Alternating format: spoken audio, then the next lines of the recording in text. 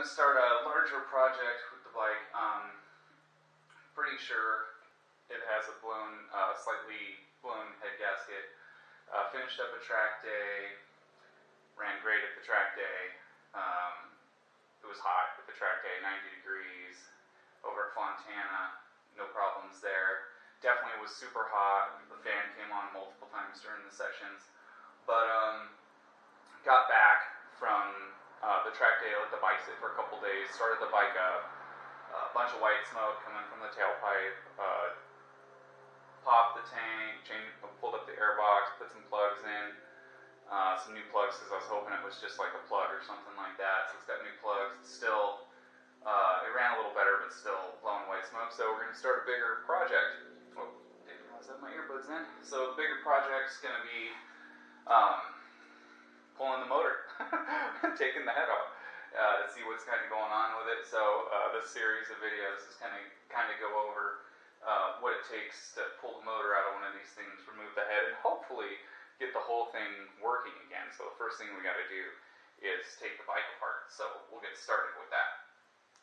Alright, to start things off, I actually removed the battery. It's just two 10mm bolts required to pull the battery, so pulled that thing out as a starting point. And we'll drain the oil with 13 mil. Oh, got it.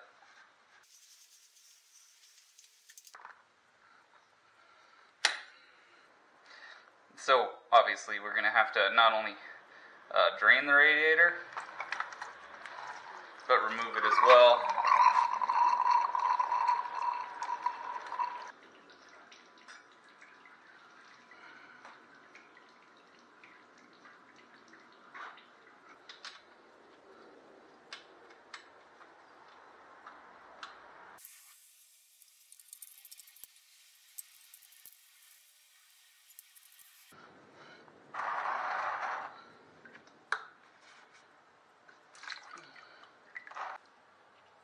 So what we're looking at is the right side of the radiator, and we're going to have to remove some brackets. One behind the header, one down here, and then one right here, and then one on the opposite side. And those are 8mm.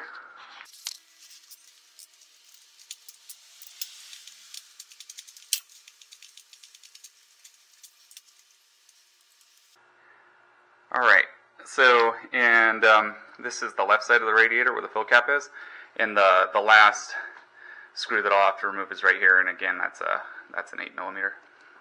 Again, we're here on the left-hand side of the bike, and so you're also gonna, this is the main wiring harness. You'll have to disconnect this little connector right here that goes right here, and that's the power lead that goes to the radiator fan. And then it was this thing right here that had to be removed. You just squeeze the tip of it and then pull it through the other side. Yep, there she is. Removed, still in good shape. I'm going to actually put some tape on these things and mark where they go, so that I don't have any problem reconnecting the wiring harness later. Let's see here. Radiator looks like it's in really good shape, so that's good. One less thing to have to replace. The radiator removal was actually super easy, so I don't anticipate anybody running into an issue with that.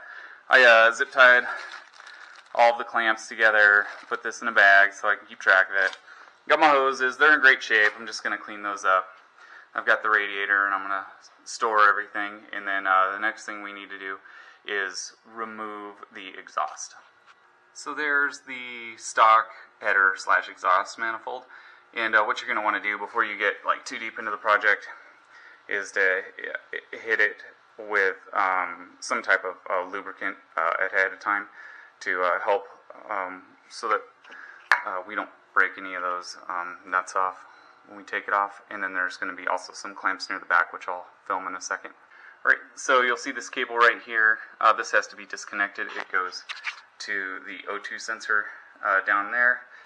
Make sure to hit that with some of this as well.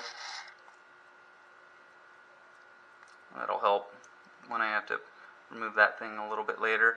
I don't even know if I have, oh wait. Haha, I might be able to just leave that thing in.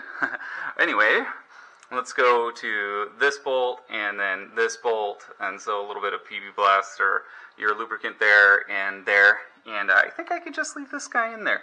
You may have to remove the zip tie, which is right there, but we'll give that a go and see if we can get this thing off. 10 mil right here.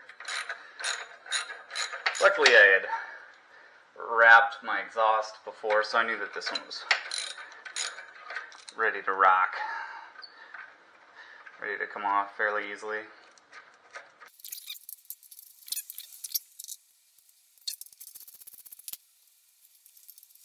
Alright, I'm going to leave it there to support the exhaust for a minute before I pull the header down. Alright, pro tip here. So you're going to notice that when I do most of the work, whenever possible, and I'm using a ratchet, I actually use these impact drives. You can tell because they're typically black. I don't like to use those slick, chromed out sockets that have loose clearances and want to strip, round off your nuts. Use these. They're great. They're tight. They're not as slick, and they have less deflection because the width is so much greater than those chrome sockets. So whenever possible, try and use those, especially as we move on to those header bolts. Okay, so the light on this part of the video is going to absolutely suck. Sorry, I'm not going to move the bike to get better lighting. Once you hit these guys with the lubricant, they are actually extremely easy to get off. So what am I using? 12 mil. And so I already loosened them all a bit, and now I'm just gonna start pulling them off one by one, and hopefully this this header comes off without a fuss.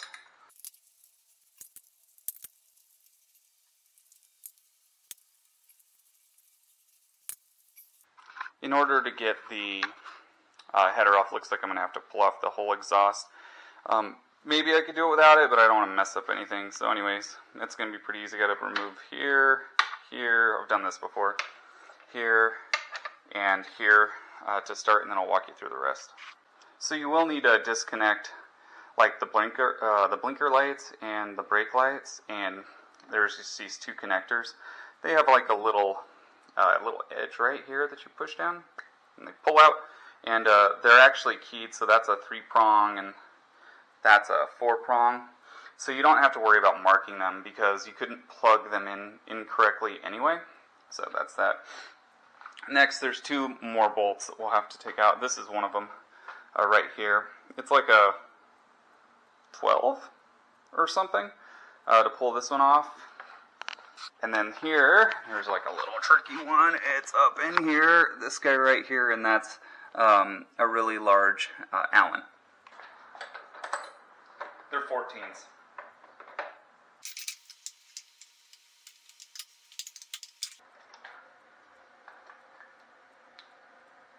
There's also an 8mm behind the license plate.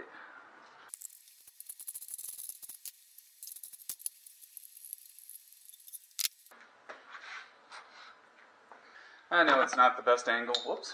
It's a 8mm Allen that's right here.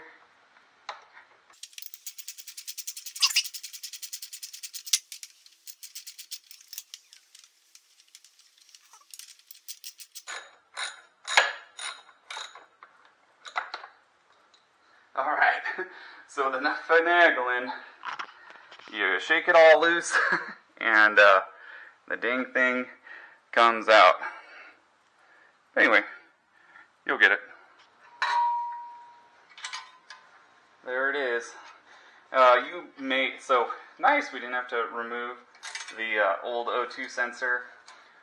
So in the past, I had already removed the exhaust valve and then have flashed my ECU to remove that feature. So that's already been done. Yeah, so that was a little bit harder than the radiator. But it's definitely doable if you basically loosen up or remove the whole back half of the exhaust. The studs that held The header onto the head were actually extremely easy to remove when you spray the lubricant on there, so I wouldn't really worry about that too much. But just remember, use an impact socket if you have it.